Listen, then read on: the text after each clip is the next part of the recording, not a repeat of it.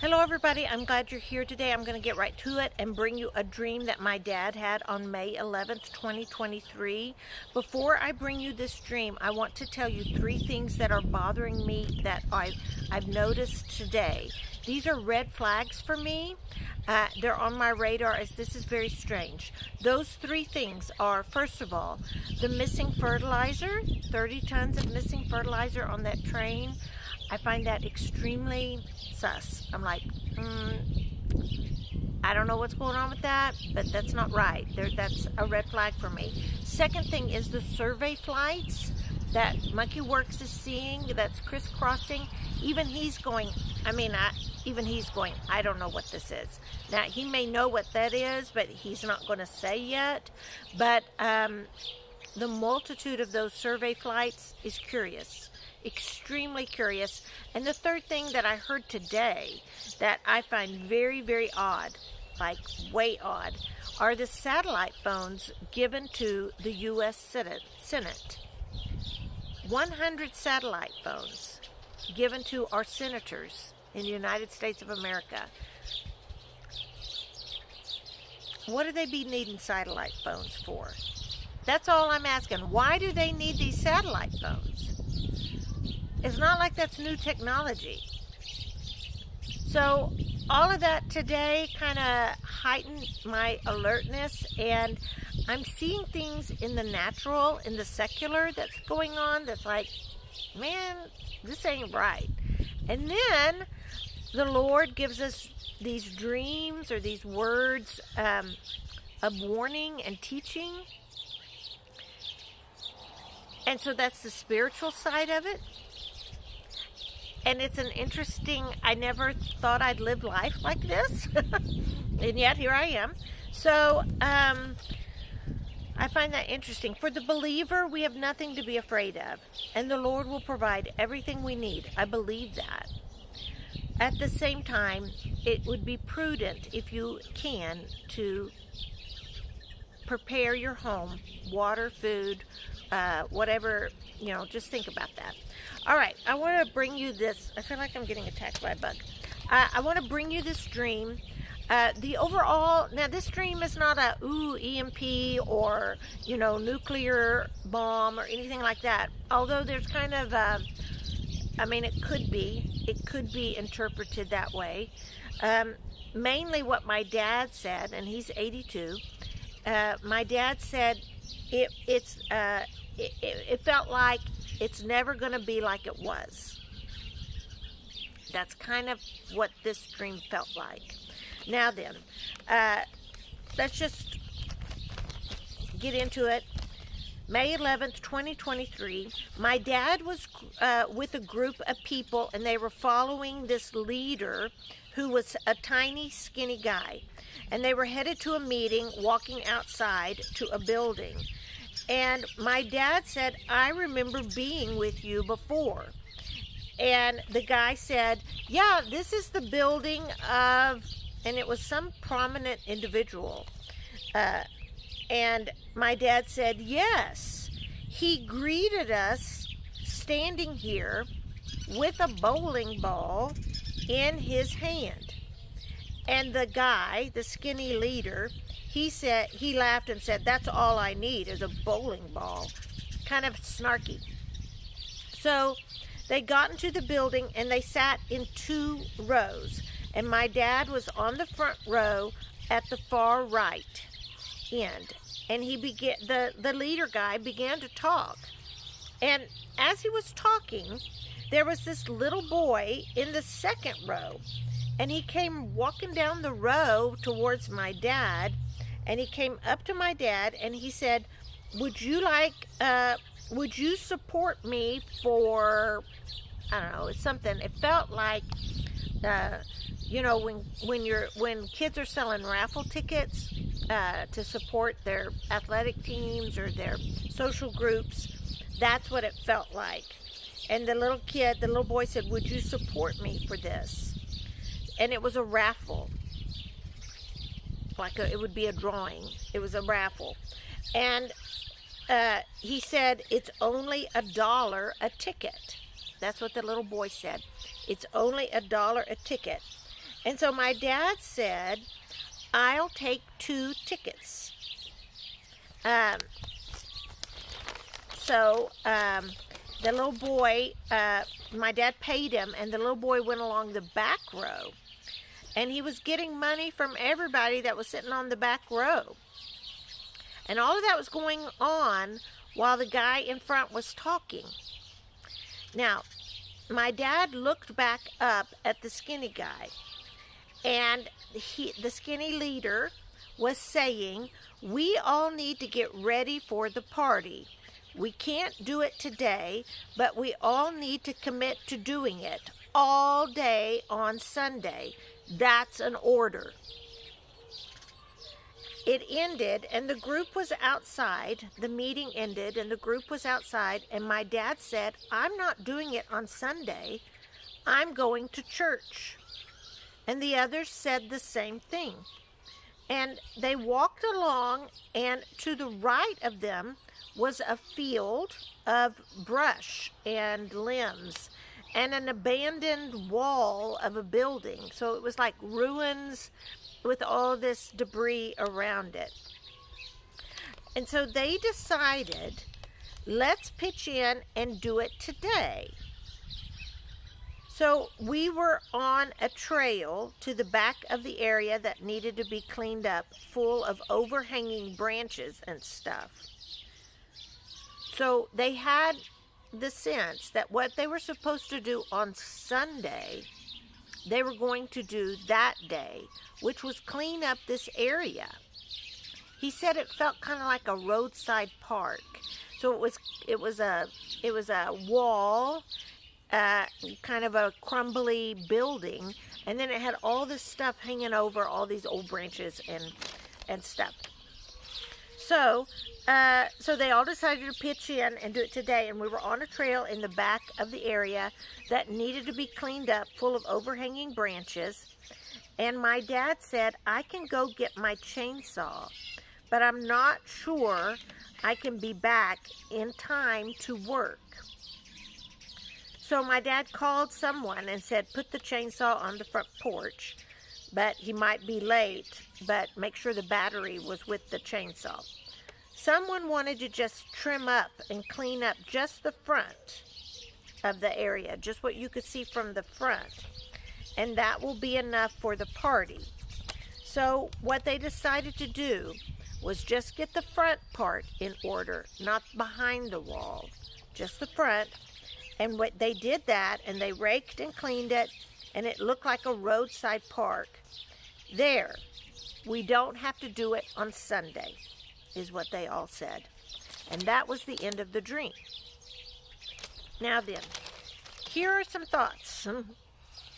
And I think my dad was right in summing this up. It's never going to be like it was. And I think that's talking about our country. I personally think after March of 2020, it ain't ever been the same since then, and it's not going to. That's my opinion. Now then, I think this skinny guy leading the group is our president. I'm just throwing that out there as a possibility. That's what it seems like. It seems like my dad had been there before. Like, this is familiar. This is my country. But it's different. There used to be a leader outside the building. There used to be a leader in our country. And he had a bowling ball. And my dad said it was a big... he had a sense that it was a big man. It was a big, prominent man. But he was holding a bowling ball. So my dad and I were like, why a bowling ball? We don't bowl. Oh my gosh, no, we don't bowl. So we're like, why? And when I was talking to God about it, 3 words came to mind: strike, spare, and gutter ball. And then my mom mentioned kingpin, which I thought was interesting. So I'm wondering if there's going to be a time where there's going to be a strike, which is going to divide us into people who are in the gutter and people who are going to be spared. I don't know. That just came to my mind as a possibility. If you have thoughts on that, please comment. I mean, I glean all this information from y'all. Y'all are helping me. Now then, going on and talking, there was a division, front row, like 2 rows. Another thing about, that there's going to be a time of division. Either you're in or you're out when it comes to Christ. I don't know if that's exactly what that meant, but it's possible. I think the young boy getting the raffle tickets, I think that represents the younger generation. That this leader who's up there just talking and talking is gambling with the future of our younger generation and their safety. That's just what I think. And I think God is just affirming that in this dream. So the fact that my dad got 2 tickets, once again, I think that has to do with that God is going to, Christ, we're going to be divided. Now, we need to get ready for the party. We can't do it today, but we need to commit to doing it all day on Sunday, and that's an order. I wonder if the agenda of the party in office is such that it does not coincide with our Christian beliefs. I know that it doesn't. And that in a way, many of us, we are living in this country. We don't agree with the laws that are being passed that go against what our beliefs are and what God deems as sin. So I'm wondering if that's like it's an order. Like it's an order for you to do this. And the thing is about being a Christian, on the outside you can make us do stuff or whatever, but you're not ever going to change our hearts for Christ. You can't touch that. So the fact that they all get together and decide no. And it's nearly like they kind of do the bare minimum here to clean up this area. I don't know why they were cleaning it up. A roadside park, I don't know. My dad was mainly struck by it did not, what you could see was not what it was. It was not what it appeared to be. On the front, it was like a front.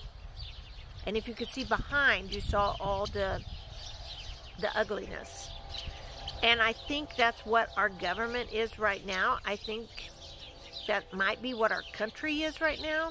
There's a front that might look all pretty, may look good, but behind the scenes, it's a train wreck.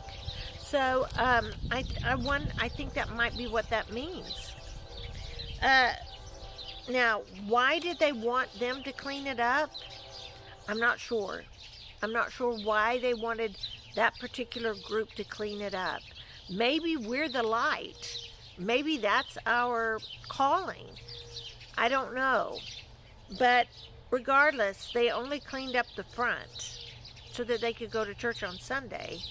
And, the whole chainsaw thing, I don't know. He never did go get it. So I guess there was no in-depth cleaning. It was just like surface stuff.